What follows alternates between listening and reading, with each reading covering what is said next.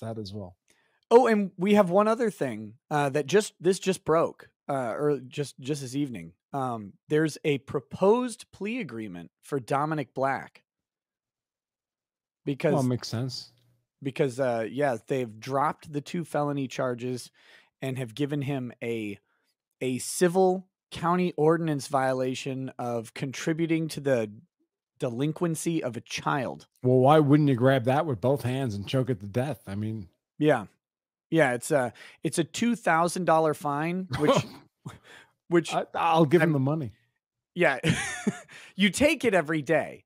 You take it every day, but it's extortative and exploitative to have a county ordinance violation run up to 2 grand, but Whatever. in lieu of 2 felonies, you take it 10 times out of 10. Yes. Um, because and I know people really, like, would want him to fight this and then, have Binger appeal it, get the charge dismissed, have Binger appeal it, and then fight that, but you're talking about Those are people $100,000. who are not criminal defense attorneys.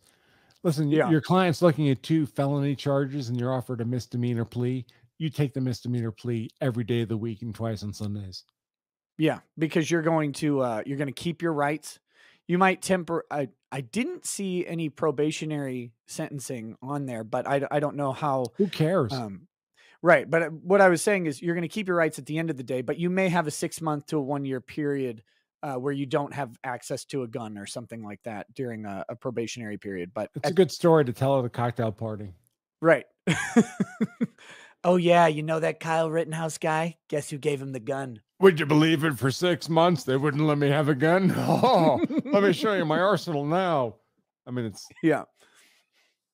So anyway, the judge still has to approve the plea agreement, and he may. so who Uh, offered that? Did Binger offer that? it sounds like it. Hmm. All right. Sounds like it. So we'll have to see if it gets approved.